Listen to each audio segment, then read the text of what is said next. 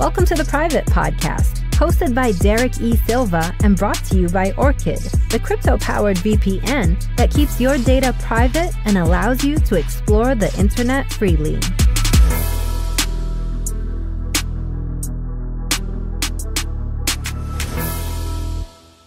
Hey everyone, and welcome to Priv8, where we plug in and explore the intersection of privacy, human rights, technology, and democracy.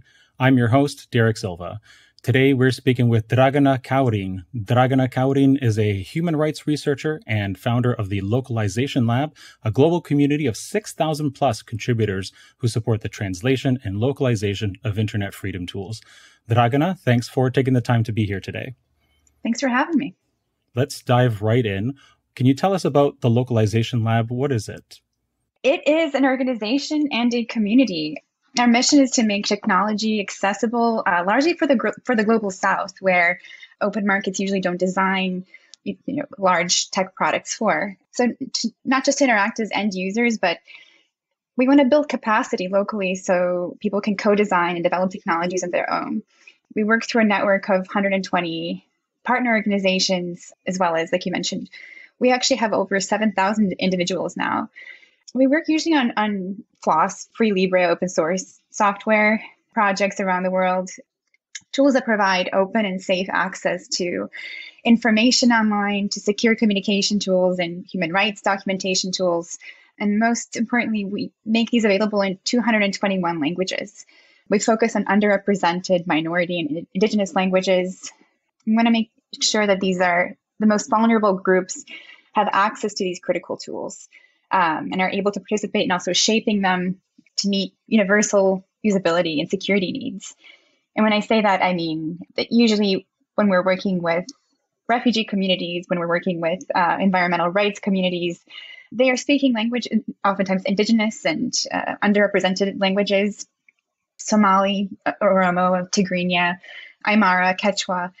So for those who are oftentimes most vulnerable to surveillance and to hacking, we want to make sure that we're targeting them with security tools and making these tools friendly and not intimidating. Oftentimes means changing the design and technical settings to make sure it fits them better. Cool. That's really important work. Thank you for starting the Localization Lab and getting those boots on the ground and hands on keyboards to help out with that. Do you have maybe one or two examples of FLOSS software that the localization has helped redesign, translate, etc.? Sure. Two of the biggest projects I think that we work on are Tor project and Signal, which is an end-to-end encrypted messaging app. We've helped shape these tools with feature requests, with oftentimes providing the kind of insight for people who are, in remote areas who really need these tools in real world situations. Meanwhile, for a lot of designers, for a lot of developers, these are still, imaginary problems. And by that, I mean, they've never lived in a place where there's such low bandwidth, where text messages take 10 to 15 minutes to arrive. So oftentimes an example I use is one of the things we've contributed to Signal is we were doing what's called a localization sprint. It means we were translating all of these tools into Burmese with local groups. It was a few years ago, and one of them said, I actually can't get Signal to work in northern Myanmar where I'm at. And when we ask why, among many reasons, was I can't get to the confirmation code. Most confirmation codes, you have about 2 to 3 minutes to enter it for security, for very good reasons. But infrastructure is so poor in this area that up until 7 years ago, and sadly, currently on this day, 92% of the country was offline. So the telecom infrastructure has taken a long time to build for there. So when we're designing tools that are for them, that's for a global audience, it means we need to apply universal design. In this case, it was a pretty easy fix of working with developers to apply a third-party app that's secure, so they don't have to wait for a text message, that takes 15 minutes to arrive, and you can use a different way to get a product to work. But it's a lot of this kind of stuff that kind of seems boring, but it can mean the world to actually making a product usable. Possibly the only example I know of a very large developed company, not that I'm a huge fan of them by any means, doing something like this would be Facebook. I remember a few years ago, I don't remember who said it. It might have been Mark Zuckerberg, but that they wanted to artificially limit the speeds of people using the app to give them an idea of what it's like to use Facebook at 1 megabit per second or 2 megabits per second, or maybe even slower. That's an example, I think, of actually taking into account all these new developing markets where I think Facebook was starting to take off at the time. But the app was incredibly large to download, like several hundred megabytes, which is for some people, and some people I know in Venezuela, for example, that's literally 30, 40 minutes, if not longer, just to download the app. Never mind making an account, downloading all these images by default, audio and video on by default, stuff I turn off because I don't want it on in the first place, but I'm already in the app and I've got a fast connection anyway. I know where to do that. If you can't even bother downloading the app, you can't justify downloading the app, regardless of whether it's something somewhat frivolous for most people like Facebook or something that could be life-changing like Signal or WhatsApp. Having an incredibly optimized app and experience overall for you as a Burmese person or a Venezuelan can really make all the difference in terms of even making an account, let alone using it day to day. Yeah. To add to what you're saying, I hate to say it, but Facebook Messenger can be a life-saving app. It depends on your situation, and it depends on making this transparent so people understand how it works and what danger they're putting themselves in. Because we keep talking about this as always dangerous, but using Signal is a luxury, and we have to say that out loud. It's being able to say, let's all quit Facebook and move to something different. It doesn't work for everywhere. People especially in Myanmar, have come to rely on this as the internet, because of the basic, free basics program. It is the internet. And a big problem, I think, is transparency. You can't expect a private sector company to meet our standards as tech for good. But what we can ask for them is more and more transparency so that people can make these decisions on their own. You have thousands of contributors. You're contributing to apps that millions of people use in the wild. What sort of impact do you think the localization lab has had, or whether you have some anecdotal or maybe some hard data around that? And going forward, what impact do you hope the localization will continue to have on society and people's lives? Well, two things. One, we're hoping for relocalization. So when we talk about globalization that comes with the internet, when it comes to technology, it's sort of left out there as if there are, all powers are equal.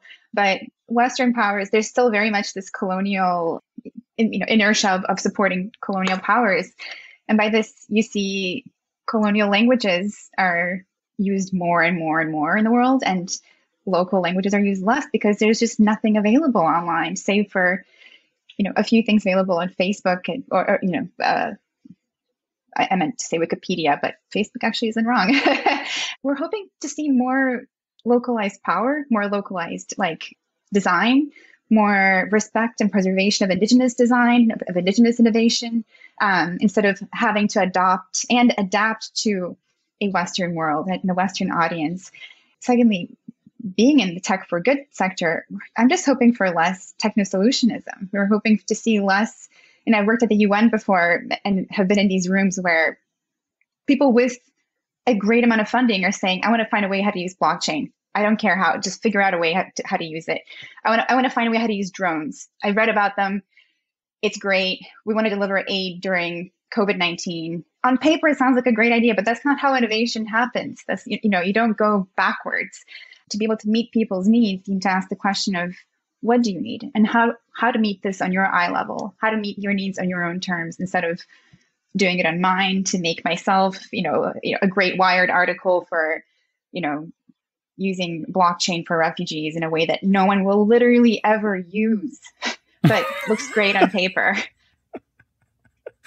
But I got featured in Wired. I know you did, but you're driving me nuts.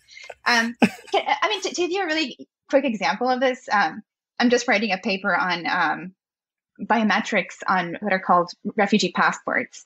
This has been passed around so much, and we still keep talking about it as if this will give, and I'm a refugee myself, and I work with refugees all the time. So I from personal experience, I can tell you it's not that people don't trust your paperwork.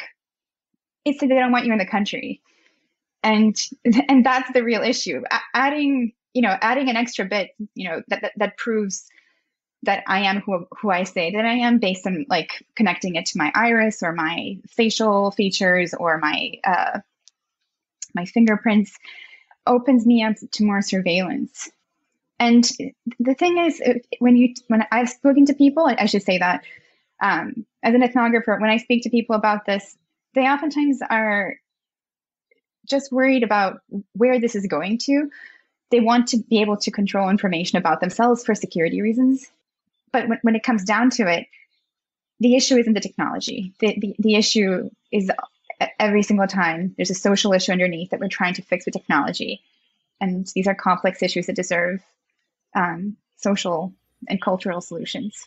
It's great to use technology, the intent behind using the technology, and probably more to your point, what you do with the data after has a huge impact on how it comes across, how the individual being, let's use the term, subjected to an incredible amount of technology, perhaps after they've been walking hundreds of kilometers through the desert recently or something like that, just to get to this refugee camp. I would guess, thankfully, not having gone through something like this myself, I can guess that would actually exacerbate, if not re-traumatize a person, depending on the situation they've come from. Have you heard, anything like that? I do remember seeing a story, I think it was in Vice a little while ago, about exactly this sort of thing. Like to get an Apple or whatever, you need to scan your iris or your thumbprint. And in order to get this other service, literally in the exact same camp, you need to do, have your blockchain, passport or whatever they've given you, because they've given you a device with all this data. And like, it's not necessarily that the technology isn't great or can't be used, but like you just said, like it's an incredible amount of surveillance when you're literally in a fence and, there's a finite amount of people there. You would think after a little while, they'd either be able to figure out like, oh yeah, hey Dragana, hey Derek, yeah, saw you yesterday. Here's your next apple or here's your next meal, versus, oh no, you're not this person. You're trying to steal medical treatment from another person who has, a certain number of credits or whatever. At a certain point, it doesn't seem helpful anymore, right? Yeah, but was it ever designed to be helpful? I guess that's the real question. Yeah. Yeah. I mean, it's a really good question. I wish that I had more time to look into solutions instead of, I feel horrible criticizing people's, projects that are done with good intentions, but we have to put a standard past like good intentions that, in order to get a green light to go with something. People that I've spoken to oftentimes are embarrassed, to be in a store. It's not just in a refugee camp, but if they're in Jordan or Lebanon and they have to like use their thumbprint to pay for groceries, there's a line behind them. It doesn't work. You have kids with you, you have, your family, everyone knows you're a refugee. Suddenly there's already stigma. You're already being like looked at as the outsider. You suddenly feel danger. This was not designed with them in perspective. You just brought up a really good point. I don't know why my mind went to my best friend when he got, God, what was her name? Julie, the GPS in the car. Oh, yeah, like 15 years ago. We used to make fun of him so much. Like he couldn't drive down the street without turning on the GPS because he relied on it so much. But I think it's similar. Like, every day if I'm coming up to get the same groceries, you would think of, right, it's Derek. I know exactly who it is to type it in. But you become so reliant on a piece of technology that when it stops working, it's an absolute mess. And that's what's happened before in Mauritania, for example. Something like 45,000 people didn't have access to food or like services that they rely entirely as a person on because the system failed for a bit. And the last thing I'll tell you, in one of the interviews I've done, this was through a translator. I think it was a 30-year-old refugee from Afghanistan who had been in Greece for quite a few years by that point. And he was explaining to me his process of when he arrived and why he was in Norway and he got sent back to Greece. He told me they pressed my hand against this hot glass box, and I thought they were trying to hurt because, so many people have abused him and heard him physically on the way at borders, by police, by military. This is in Europe. This isn't like far away. And I'm so embarrassed to say in my own country too. And we are still refugees around the world. And I can't believe that this is how we are treating other refugees. What I thought was so odd, like as an anthropologist, was how he related to this piece of technology. It was a fingerprint scanner. And when we were going through processing, I remember being a kid and having my hands put into ink and then on a piece of paper, even then understanding, oh, they're taking my fingerprints. I don't remember anyone explaining this to us. I'm sure that there's a protocol of how to explain things to my parents, my mom at the time, rather. But to this man, there was no information explained in Dari, in his native language. And he thought that they were trying to hurt him. And it wasn't until like years later, until he got to Norway, tried to apply for local aid, that they said, like, oh, actually, you're registered in Greece. And by the Dublin Agreement, we have to separate you from your family and you have to go back to Greece. That he knew what that was. So our technical imagination is very different from who a system like this is designed for, which brings me to ask, who are we designing these systems to work for? I have some hunches, but I think we'll just end up going down a conspiracy rabbit hole rather than finding anything, A, concrete, and B, potentially helpful just between you and I. Not that we shouldn't keep talking after this, but I hear you. It's definitely, especially when it comes to security, I'll call it, national security, that very, very broad tent and seems to be getting broader every day. It's probably designed with that in mind specifically, and making sure that whoever gets through the national security set of hoops has jumped through a sufficient number of hoops that now you can call yourself a refugee in America or Canada or England or what have you. So you've mentioned a couple of times that you're a refugee. I guess we'll say, just for everybody's knowledge, from the genocide in Bosnia-Herzegovina at the time, correct? Yeah, I've been living in the US on and off, though, for 25 years. Good for you. Was that part of what started your interest in making open source technology available to underrepresented communities, like, or maybe a small part or a large part at all? I wanted to study anthropology, I think, because of what happened. I've always been very interested in people and our limitations and the possibilities and what really happens, like when, and also I think why what happened. I've been working in anthropology in some degree, even when I was at the UN, in communication for development. So understanding culturally what are the reasons that, certain international development issues or humanitarian issues arise, and how to use local values and customs for this. When it comes to technology, I sort of fell into the open source space and then immediately started seeing like the big gaps for who is this working for and why is it all white dudes? And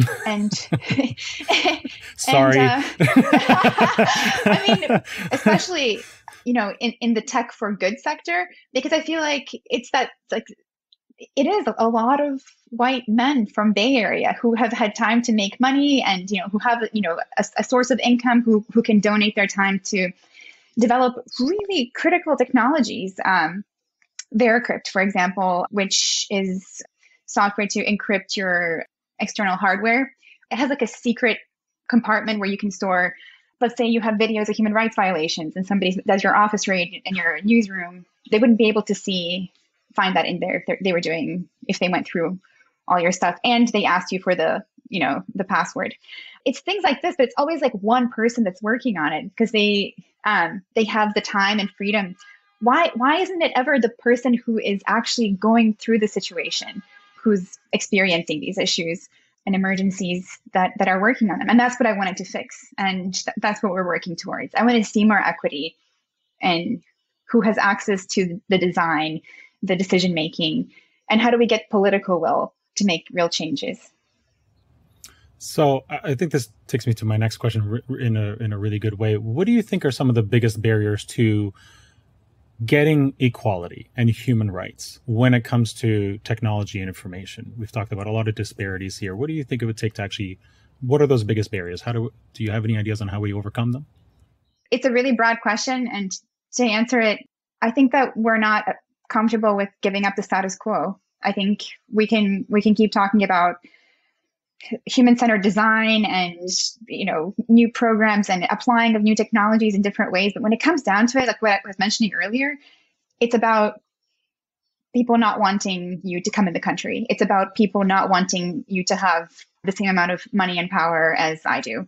And I think this is really important. I say that out loud oftentimes as if, like, the person who has power to stop that is somebody who has crazy amount of money, but I'm the problem too. I'm the person who's not giving up my seat, and giving up my space for those who have less privilege to take it. And I work with a really great team, and I feel like we're constantly asking that. Is our presence somewhere through this work causing problems? Are we preventing local activists from taking on this work, or the funding or the media attention on it? I feel like you asked me a large question and I said, I'm the problem. But I think it is with all of us a bit. Yeah, I wasn't very cognizant myself of this sort of thing, but exactly what you're describing, probably up until a few years ago, when just by listening to other people and really putting my ear to the ground, I realized, yeah, there's certain things where I might feel like I'm the best person for to handle it. But even if that's true for a time, surely to goodness, I can move on to something else. Thankfully, I've been incredibly privileged to have all sorts of opportunities thrown at me. I can move on to something else and either encourage picking a very specific person or somebody who can help represent an underrepresented community to make sure that their perspectives are taken into account, or just not take it in the first place, right? Not take that opportunity and be like, no, you know what, this other person, it could be a woman, it could be a person of color, it could be, some sort of, in that scenario, underrepresented socio-demographic, and race, that sort of thing, to make sure that they do get a voice at the table. And, in a variety of scenarios, it's I'm in a place where vast majority are white people, or that sort of thing, and so that's something to keep in mind. Or or you end up being invited to what is going to be, if you say yes, a manel, right? Just all men on a panel, or you're constructing accidentally a manel for your event or what have you, and it's just something to very much be mindful of it and try to maybe take a step back when possible. How do you recognize that? Because it's not just a manel, right? It's oftentimes like an entirely American panel who are having a discussion, but the world is watching, or it's an entirely like Eurocentric discussion, because sometimes I miss it. It's not just 5 white dudes talking about wanting to inspire other 5 white dudes, but rather it's more innocuous. How do you recognize that and address it? Personally, I don't think it's incredibly easy. I think it's very much on a case-by-case basis of, like, even when Amanda and the team at Amplified and I and a bunch of other people were putting together the panels for Priv8, just taking the Priv8 virtual summit that we just had in March, literally just taking a step back and being like, who's on this panel and why? And, it was really easy to be like, oh, let's slot in this person. And then somebody else going like, yeah, but, we don't have a single woman on the panel, or we don't have, this is about developing countries, or exactly the types of people you're trying to help. It's about those types of communities. And yet somehow we've ended up with all white people or white looking people on this panel. Okay, something's wrong here. I don't think it's easy to do alone. I think, or at least it's much easier to neglect on your own. If you have a colleague or a friend or a confidant who's can help you be cognizant of that sort of thing, doesn't hurt to ask for some feedback, or ask for another set of eyes at something, before plowing ahead on just about anything. I think just taking a step back to be like, who is this for? And what am I talking about, or who's helping me talk about this topic, and making sure you've tried at least, and tried really hard to seek out the right people. If you don't have the contacts, you don't know how to reach out to, etc., fine, but make an effort. And I think a lot of conferences, especially, they just don't make the effort. They just think like, oh, well, this famous person, that famous person, this rich person, etc., let's all get them. They're all super smart. And then you've got, 4 central bankers from England, Canada, US, and Ukraine talking about solving problems in Africa. Like, Who does that help? Like, that doesn't help anybody. It certainly doesn't help me. I'm going to find that a lot less interesting, to hear an outside perspective on solving banking problems in Mauritania or Somalia or whatever. Like that, it just doesn't help. Yesterday, there was an NPR article that talked about OTF, who's our founder, and an issue with UltraSurf, which we've been talking about for 10 years that I've been working in this space. Like the last paragraph was like, no one's ever heard of UltraSurf. For the people who, and I'm sure you can look up the article. It was 2020 was a mind-blowing year, but for many reasons. But one of the analysts was like, if they keep asking for money for UltraSurf for this group of people in China, but only 4 people in 4 months that we've monitored this have accessed it. And in our analysis, no one knows it exists. And secondly, it's not available in a local language. When we keep talking about quote unquote, the people, users or a global market, we're still like narrowing this down, even though we're trying to solve large, international problems. When we're excluding them, by design. I think a lot of like what you're saying, it comes down to like, maybe we're not ready to, maybe we're ready to have like a diverse group of people, but we're not ready to do anything about it. And that's a big problem to say out loud, to admit to out loud. I hope that's not the case. At least, and we don't use this podcast to plug Orchid, but the team at Orchid has taken a very deliberate approach to this where it's not available in every language yet, but we actually do involve Italian people, Portuguese people, Chinese people, Japanese people to help localize the app and give them the freedom to not use English nomenclature or slang or taglines that don't translate. We recognize like, get started for as little as $1. They just don't say that sort of thing in Italy. They don't say that sort of thing in Portugal. They have similar, taglines other advertisers or what have you will use. And so we say, well, then use that. Like that, whatever you guys actually say, or, what Portuguese companies say when they're trying to get that point across, use that instead. That's fine. It's not a perfect, I'm sure, but it's at least an attempt to recognize get started for little as $1 just doesn't translate, or some of the other marketing speak literally just does not translate. So do something else. And as a Canadian, I'm not American, by the way,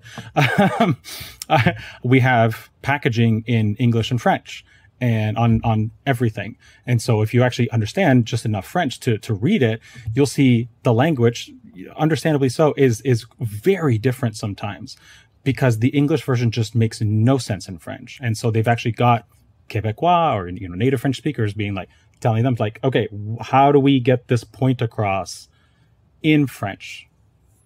And that's a very small part of it, but yeah. No, I was going to say, I was at a panel a few years ago for Global Voices called like, who decides what languages, should be accessible on the internet. And the first point like we made was Canada is much better at this than the US, but what about, Cree or Ojibwe or like other local languages? What are we doing by not, creating signs in local languages, especially on land where people have been prevented from speaking those languages? Again, these are big issues, but if we break this down and take them on like what we can do as a person, and issues we can raise as a person, that's where most of the power lies. It's not the state. It's not, Facebook or a large company or a person who has the power. I think it really lies with individual people and what decisions we're making day to day as leaders of organizations and companies, and also as, people online who want to see a plural dialogue happening, right? Yeah. Different perspectives. So during the Trump administration, I think a lot of Canadians were finally exposed to a lot more border issues than they typically think about. We have a largely unprotected, not entirely, but largely unprotected border with the United States, which most often works just fine. But I think a lot of issues were that Americans have been dealing with for a while on the southern border were exposed when, I'm probably going to make a misstatement here, but the previous administration issued an edict or an executive order that basically sought to expel a lot of individuals who were still working on seeking asylum in the U.S. And so, all of a sudden, Canadians who were not used to this sort of thing, we're seeing hundreds and hundreds of people trying to cross the northern border. Obviously, Americans have been dealing with this sort of issue. I won't call it a problem because, everybody, I think, deserves freedom. But this sort of issue at the southern border for a really long time, exacerbated by what I would effectively call internment camps, where people are literally fenced up and fenced in and provided maybe barely the basic necessities that they need.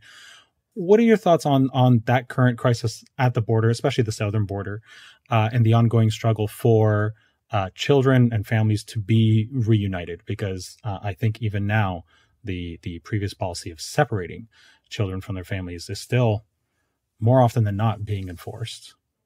At any point, there was no excuse for a policy like this, but especially for Biden administration, it's been months, and this should have been addressed immediately. I think in a lot of ways, it's worse because people are coming to the US now expecting there to be a different administration. The right to asylum around the world, I think, has been degraded over the past 4 years because this kind of international treaty exceptionalism where America drafts the international treaty, but then goes everyone else sign it, but we won't. With, Convention on the Rights of the Child, America's the only country in the world that hasn't signed it. Everyone else abides by these norms, which it's called soft law, because it's so breakable.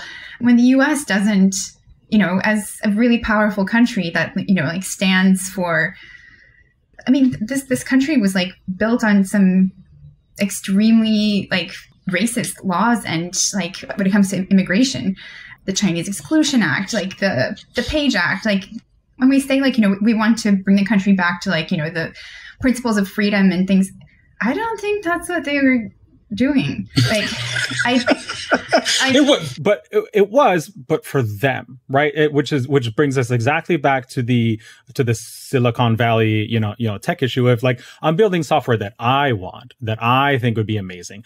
And if somebody just happens to download it in Nigeria or Sri Lanka, Venezuela, what about when they use it? Is it usable to them? Can they actually get the app, use it in the way you intended?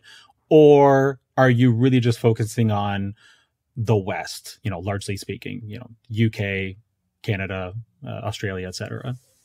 One very troubling trend that I've seen is monitoring what are called third countries. So monitoring who's entering Mexico, who is entering Libya en route to Italy, who is entering Turkey en route to Greece. Same with, traveling towards Indonesia en route to Australia, a number of other kind of wealthier countries. And they all seem to have the same people working on them. Celebrate as a company is monitoring mobile phones of who's entering these third countries, looking for patterns in behavior, maybe what they're searching for. They have access, to their social media. None of this is legal because it's not, but because it's not happening on U.S. territory and because it's not happening to U.S. citizens, no one is challenging this. And so organizations like Mi Gente, which are working on the border, they have limited resources. So it's really up to ACLU and others too. And I really wish that they would do more of this, of advocating for digital rights of asylum seekers and potential asylum seekers, because what they're doing is they're looking for people who might be entering Mexico, who are exhibiting behavior going towards the US border, and preventing them from seeking asylum, which is a basic human right. Another thing that's happening right now that honestly I cannot stop thinking about, that breaks my heart, is in Denmark, Syrian refugees are being returned. And this goes against what's called the CAT, the Convention Against Torture, Article 3 of Convention Against Torture, of, you cannot return somebody to their country of origin if there's a credible threat of them being tortured again or to being imprisoned against their will unlawfully. And that's exactly what's happening with a lot of these, political people who have been activists against the Assad regime and have now built a life in Denmark. And I have family actually who escaped to Denmark and were held in detention facilities with there's just no sunlight for up to more than a year, I think, in one case. I keep being like, it's far away. And, you know, I don't want to curse on your show, but Denmark, like, I cannot believe that this is happening and who locally is speaking up against this.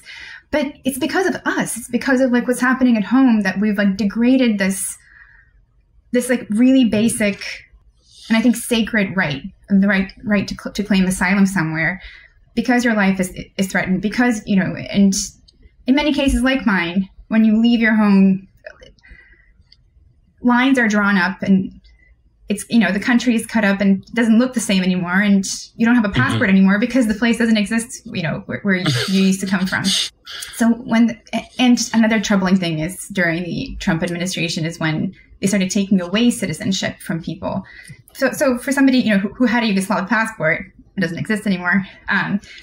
When you're taking away like citizenship, you don't have anything, and it puts you in the worst position imaginable when it comes to your rights, because you have no country to appeal to protect your rights. Like, it's really bad, and I keep seeing horrible examples far away, but I think it's because we've let things get so bad here. And like, there's abuse of, you know, quote unquote, our digital bodies, of information out there that's about us that would never happen to American citizens. Like, that would never happen like on American soil, but because it's far away, we're preventing them from even coming here, even making their case for asylum. Don't really have anything to say to that. I don't laugh because this is funny, and this is something I'm just, you know, taking over from Alex. This is something people are going to have to learn about me. Is like, this is more like a nervous, like, oh shoot, I don't know what to say next. So I just kind of chuckle when that happens. Like, now I don't have any sort of analog, you know, in my personal life amongst my family. Like, my family is all immigrants, but it was very much I mean, they were able to afford, or a family member was able to afford plane tickets, you know, to leave Portugal, come to Canada. Not that their life was easy, you know, for the next 40, 50 years, but certainly much better than it would have been otherwise up until very, very recently. You know, like maybe late 90s, early 2000s, things started to kind of catch up and be similar, you know, quality of life to Spain or England or what have you. Not that I don't appreciate hearing the story and trying to think about what that struggle might be like. I just don't have an analog. So I think that's part of the problem, is that it makes it really hard for people to try to identify and have any sort of empathy for what it must be like to be them. And I use that word them very much in that case of like, I don't know what it's like to be a Christian fleeing from a Muslim country, or vice versa, or to be the wrong tribe, quote unquote, and having to deal with the, genocide in Bosnia, Herzegovina, or South Africa, or a country in Asia that's escaping me right now. But we just lack the ability, whether it's on purpose or not, to really sit down and be like, oh, wow, that must have been horrible. Yeah, of course you deserve asylum. Of course you deserve, you know, another chance at having, you know, building a good life for yourself. Instead, I hear people say things like, oh, well, you know, there's a Black family driving a really nice Lexus SUV. Oh, it must be nice getting all that money from the government. What? Like, did you look up how much money, you know, asylum seekers get for a period of time from the Canadian government? I can promise you it did not afford an apartment and a Lexus SUV and whatever other luxuries you think they're getting. Like, it's just, there's this complete disconnect. And I think that's probably one of the biggest problems we would need to overcome. Me having been born here and raised here, but like, just people just don't bother to think or to look up, like, oh, is this crazy scenario I'm thinking of in my mind, is that even possible? No, it's not. Okay, never mind. Maybe the adults in that family are doctors or what have you. Like, or some of them might be like losers like me who are not contributing to society whatsoever. But the point is, we still deserve asylum because, you know, I'm definitely not the successful child in my family. As I'm sure if you have immigrant parents, it's a similar situation where it's constantly being pitted up against each other. But I still deserve mercy. I still deserve basic rights like claiming asylum. And I don't have to be good. I don't have to be a doctor. I don't have to be, contributing to society in great ways, for this. But you bring, we have a term for this, for what you said, called the Schrodinger's immigrant, which is one that it's coming to steal your job, and it's also really lazy and doesn't want to do any work. It's a mystery how we, make it happen. I think a big problem with this is the narrative, because, it gets so lost. I've been watching the show Exterminate All the Brutes by Raoul Peck, like the Haitian filmmaker on HBO, that kind of goes into colonial narratives of like the myth of the US and of, a lot of European countries, and how colonial histories kind of just get swept under the rug. We were just talking about a lot of these issues, but it's really important. We're talking about people coming to the border to claim asylum, to also say we caused these problems through the war on drugs. Like, I genuinely, I wish that, and I'm committing to this personally from now on, when I'm talking about this publicly from now on, to also say this together, to give some cultural and historical context, because people aren't just, fleeing in a vacuum on their own. There are powerful countries are causing problems like these, and we're not doing anything about it. And when we're taken to court, Nicaragua, for causing, problems like these, and, the US then just like left the ICJ instead of paying or admitting to the fault after the, International Court of Justice ruled America was guilty for this. They were just like, we're actually going to leave. It's been fun.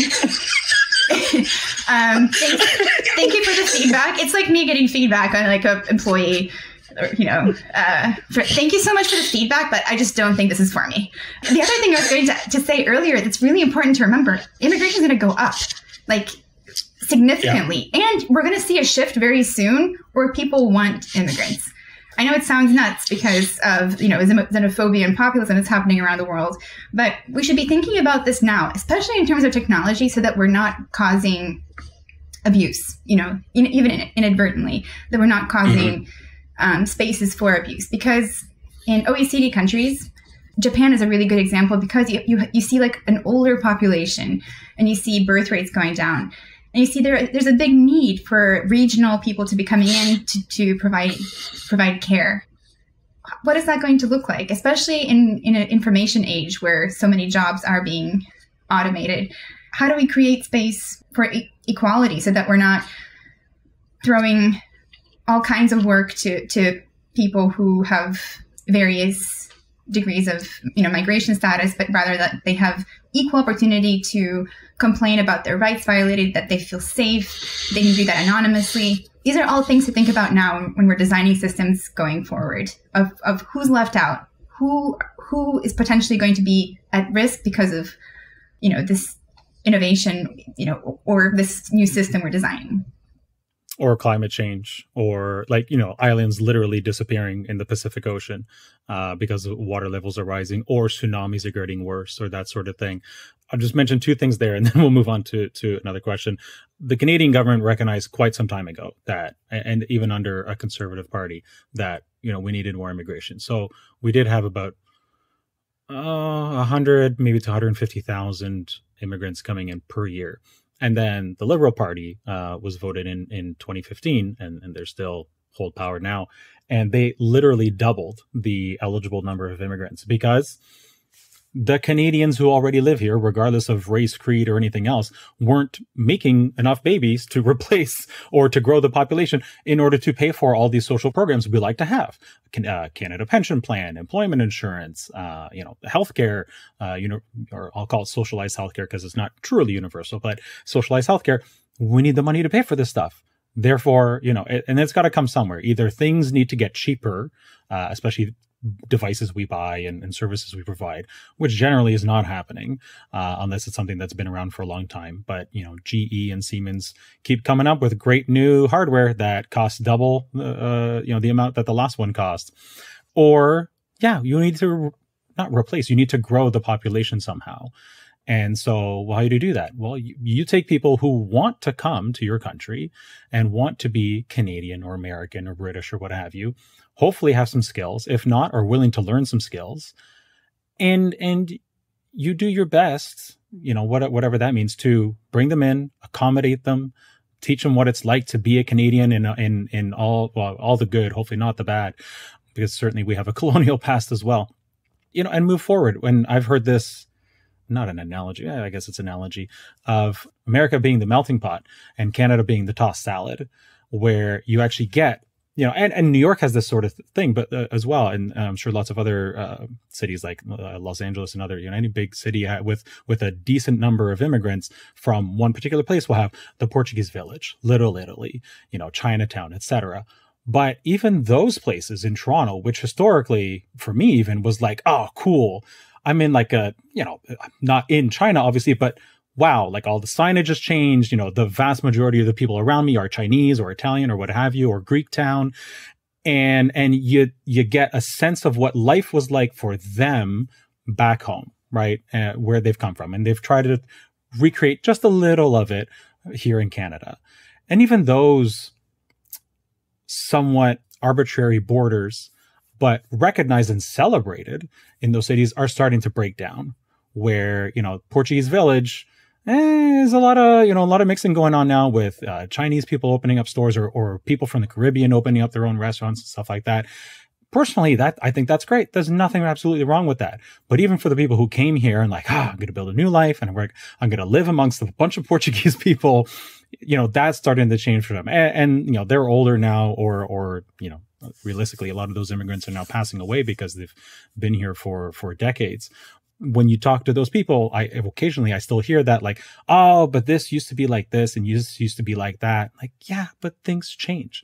And these people deserve a place to open up a business and serve some food and make a living just like you did in 1974, whatever, whenever you came over. I highly suggest going to the Tenement Museum in New York if you ever get to travel again, if we are ever able to go with planes and go to Canada and vice versa again, which, went through this waves of Irish and, immigration, and then a large, German and Russian Jewish population, Italian and Puerto Rican. So like all of these like tenement buildings in Lower East Side that went through waves and saw a lot of changes. And I always say, whenever I get so frustrated with being like a tech anthropologist, I'm always like, I should have been a culinary anthropologist. If I could only just go back and find some money to study how tomatoes came from like Central America to Italy and became so ubiquitous, and potatoes and spices. I'd love to, I just want to travel around and have someone's grandma cook for me. Somebody's grandma, a Greek grandma, a Chinese grandma. Yeah. let's just give this up and open a restaurant. You know what? More meals together, cooked by somebody who really knows what they're doing, and which is probably somebody's old grandma or aunt, would probably just bring us all closer together. So that could be a really good part of the solution. Okay, we are way past time here, so I'm going to try and give you a couple of quick hit, rapid fire questions here, and see if we can wrap up maybe on a positive note. What dangers does border surveillance present right now? And maybe on the flip side, are there any sort of positives that you can think of? Border surveillance. Honestly, I can't. You brought up national security earlier, and I feel like we keep leading with this, even though there's a very low threat for people who are actually coming to claim asylum. I think a far lower threat when it comes to crime than because of such thorough and increasingly bigger background checks. Because here's the problem, Derek. Everything that we're testing out on people who don't have any rights, this is going to come to bite us in the ass any second now. If we're not stopping this, or what's happening to people who have no rights, have no one representing them, no one to protect them or to represent them in court, this is what's going to happen to other people in the country. And it has. That's always the case. So license plate readers tracking people around the country. Palantir, so large private companies like Palantir working with ICE. Meanwhile, Palantir is also working with World Food Program with other people, 82 million people in the world who need food and are relying on this large global organization. Meanwhile, they're, working with the US to kick other refugees, out of the country. We need to design systems to work to protect people and transparently. And each of us needs to be vocal about this to a degree to make this known. And I'm not just saying as Americans, like this needs to be a global issue. not just around less surveillance, but around more transparent policies and where they're getting their data from. It's just in every way, this system is stacked up against you, and it's going to hurt all of us. I've made the case before, mostly about the US, but also about Canada and other Five Eyes countries, more or less, about the fact that I don't think it's right to enter another country and, tell them what to do and how to live and etc. Meanwhile, we've got all these problems still at home, right? We have poverty. We have all sorts of criminal issues, which largely stem from poverty and lack of opportunity. And yet somehow we think it's cool to invade other countries or bully them into doing things certain ways that no country is perfect, obviously, but exporting democracy has largely failed realistically. And yet somehow we still think it's like the best idea. You need to do things our way and then everything will be fine. And I think we found really starkly, especially over the last 15, 20 years, that it really, really does not work. It never worked before, but I think we have so much additional press coverage and access to information that we've seen, that sort of model, Iraq, Afghanistan, etc., just fall on its face over and over again, either because they don't want it or the system we think they should adopt and the way they should adopt it just doesn't work culturally for the most part. Or because, more or less they feel like it's been forced on them. I don't know that it's so cut and dry anymore. Thankfully, opinions can change. You get new information, etc. It might be a little bit more nuanced, but I think it still applies that if you don't have your house in order, it makes it really hard to justify telling somebody else how they should be living their life or how they should handle their borders and that sort of thing. And so, when your asylum seeking process or immigration process can be seen to be incredibly discriminatory, I think it just makes it harder for the countries who think they're doing it really well to go to other ones and be like, guys, can't you just let all these Syrians in? Can't you let all these Sri Lankans into Australia? Maybe they could, but nobody's really got it figured out of how to do it well. Like, how do you have any ideas on how we actually do this well? Like, I agree. The asylum seeking process can be incredibly invasive, sometimes laughable because, you're vetting a newborn. What's a better way to actually make this work? I think the system is in place for this to work very easily. There's no reason why not to, take in large groups, because you just mentioned that Canada just did that. I don't know how much vetting, actually happened. Like, you literally need to apply from home, right? So if you're living in Libya or Italy or wherever, you need to apply from home. There's a process, there's a skills assessment system basically to make sure that when you come, you can actually start contributing to society right away. It's actually a fairly high bar. Asylum, I imagine, is different, but on the immigration side, the opportunity is there, but there's a fairly thorough process from what I've been told. And the bar is actually set fairly high. Like I said, it's different for asylum seekers because you literally need to just get out. But from my understanding is most of these applications need to happen from where you are. So, you might be a Kurd who's ended up in Turkey and, you're applying from that refugee camp. Most people are going to be living in what's called a protracted refugee situation. So 78% of people around the world are going to be living in a place for 10 plus years. These are tent cities where you have no infrastructure, nothing. And we keep talking about these places like they're just temporary. That's for two reasons. Because host governments don't want you there.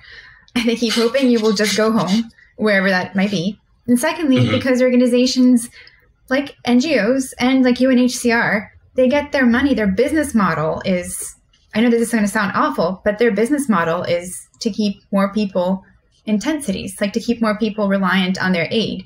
That's how they get more funding. We have to challenge these systems. We have to keep talking about things in context and creating, I think, a different precedent for how we're addressing these issues. You talked about digital democratization. The myth of digital democratization, just to circle back to what we were talking about first around Tor, we work on 81 different projects. a lot of them get, funding from governments with the ideology of spreading democracy, through technology. It's BS. You don't spread democracy through. If this is how globalization works, do you think that we can see in Canada how people are getting healthcare and we're asking for it more? I'm not being cynical. I'm just asking the question. What are called second generation human rights. So the right to healthcare, the right for your government, to demand of your government to provide disability care for you if you get hurt at work, so that you're not relying on insurance for this. Maternity care, paternity care. Those are all kind of second generation human rights that are not present in America whatsoever, but they are very much in like former USSR countries, for example, very prominently, and in a lot of like non-alliance movement countries too. Does it work like that too? Because people who we've interviewed who use Tor, one who is based in China, I think very early on one of our interviews, he said something like, this is marketed to me as if it's like a tool that's going to help me overthrow my government. He was being quite serious. Like he was being like, you're being ridiculous about this. And he's not wrong, because we keep pushing an ideology with the technology, and it doesn't have, all we're doing is alienating people with circumvention tools like this, even open source, like well-intentioned stuff. He said, like, this makes me feel bad for being Chinese. It makes me feel bad for like not trying to, cause a political rift here. And he was trying to say, you are talking about this in a very irresponsible way, that you should be creating technology that I can adapt this on my own, that I can use it to to gamble online, to buy stuff online, to watch cat videos, to, I don't know, go on Pornhub, do whatever you want. You don't necessarily have to go on Human Rights Watch for me to feel good about creating technology that helps you access what you want to on your own terms, how you want to talk about it. Are we also seeing how people are being taken care of in other parts of the world, and therefore is that how globalization works? I don't know. That's not the way it's worked so far. I think the way it's worked so far is Coca-Cola made a really good business over here, and now we want to make a really good similar business over there, right?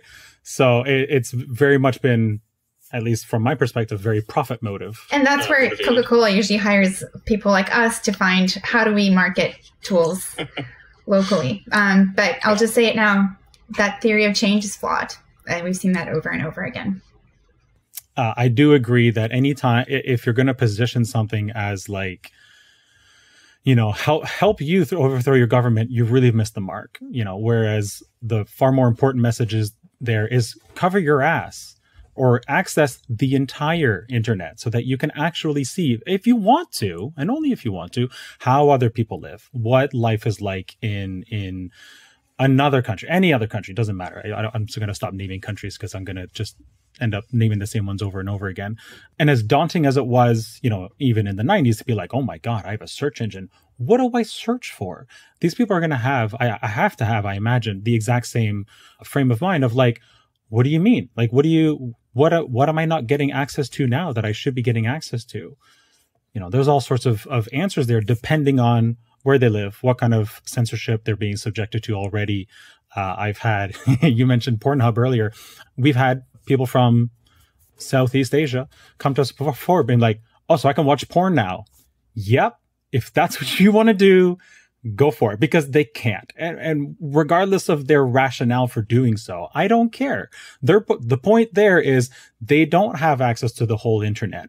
This tool, whatever it is, Tor, Orchid, another VPN, or a proxy tool or whatever, this will help you overcome that barrier that you're currently experiencing, that you're expressing an interest in overcoming. Great. Then, yes, you should use this tool and let them figure out organically what other things they can use it for, given their context and situation. A couple of years ago, during the internet shutdown in Zimbabwe, platforms were cut left and right. People couldn't communicate. Activists couldn't communicate. At one point, someone created a meme. So we're working with people locally to provide them with tools very quickly in Shona and in Ndebele to make sure that they have things so they can communicate despite, this heavy censorship.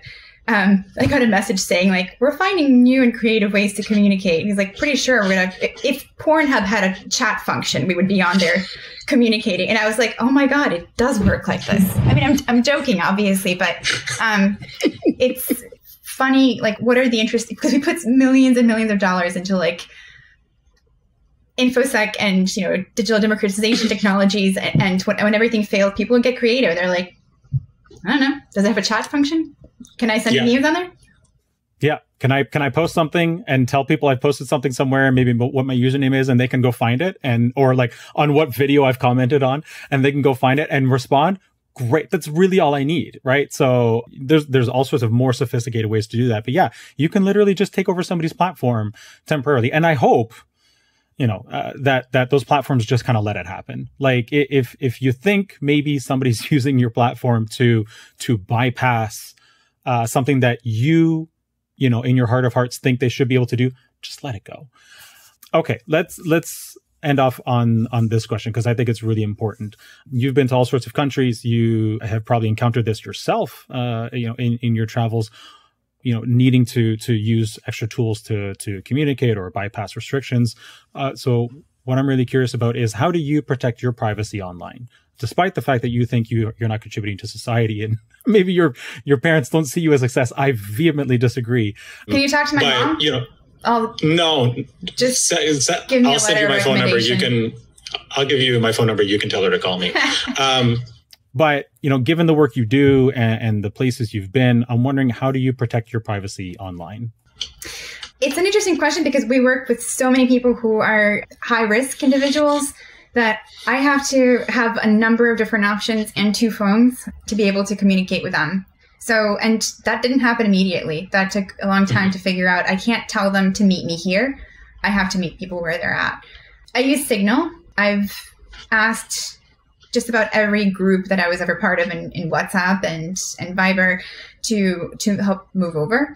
And that took after a while of helping shape Signal into being able to, respond to individual people in a group chat and getting comfortable with a tool like this. When I'm traveling, I use a VPN.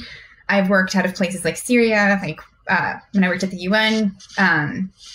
In some cases, when you're being monitored, you can't use Tor. Sometimes it's safer to self-censor. And by that, I mean, don't look up certain things. And that's an extreme. And that's one thing that I always advocate to people. It's a headache. This really techno solutionists, saying, and one of my friends, Natalie Marshall, she wrote her doctorate with this title, use Signal, use Tor. Because, you hear this all the time. It doesn't work for everybody. But we should be providing people tools to use it. So really, I use everything, just depending on the situation. I like using Tor. It makes me feel really good that I'm participating in something, and that the more people are on there, the more anonymity it gives, and more validity it gives people. And that's not just Tor, as us anonymous blobs in a space. It's also human rights documentation tools. The more we normalize these technologies, like open source, secure technologies, the more easier it is for people who go through checkpoints. I'm quite serious. I've seen this many places around the world who have people who have their phones taken, and for someone to look through. So Signal doesn't look suspicious, so that it's a chat app. Yeah, or something like Camera V that was designed by our friends at Guardian Project to be able to film police encounters. Sorry, what was the name of that app? So it's been adopted a few times. It was Camera V, which puts a geostamp and a timestamp on videos. We have on our website, we have a whole list of different tools that we work on and we have worked on. But Guardian Project is one of our favorite nonprofit partners. But yeah, I think a big part of it is normalization, and a big problem, I think, is us and the way that we talk about these tools in a really intimidating kind of way. How do we make it friendlier? How do we make privacy? How do we make digital security a conversation that we can easily bring up with our friends and family, instead of getting an eye roll, a long, protracted eye roll at the dinner table every time? Dragana, not again. Come on. All right. Well, I think that's at least slightly positive note to end on of the localization lab. You giving a really strong example of the types of tools that you've helped contribute to, you and all your thousands of contributors and your team members, and encouraging everybody to really just have that conversation with your parents and other family members of like, well, you don't always need to use that web browser. Yeah, like I use Firefox with the Facebook container on and stuff like that, and I feel much better at the end of the day checking Facebook maybe once a week and just knowing that at least the vast majority of those cookies are not following me everywhere. Dragana Kaurin, thank you so much for your time today. You've been incredibly generous with it, and I hope everybody really enjoyed listening to us have this chat. This was so much fun. It was such a wonderful chat. I'm looking forward to chatting some more eventually. Thank you. Thanks so much. You just heard the Priv8 Podcast with your host, Derek E. Silva. Remember to subscribe to the show on Apple, Spotify, Google, or your favorite streaming platform. New episodes available every Wednesday. Thanks for tuning in.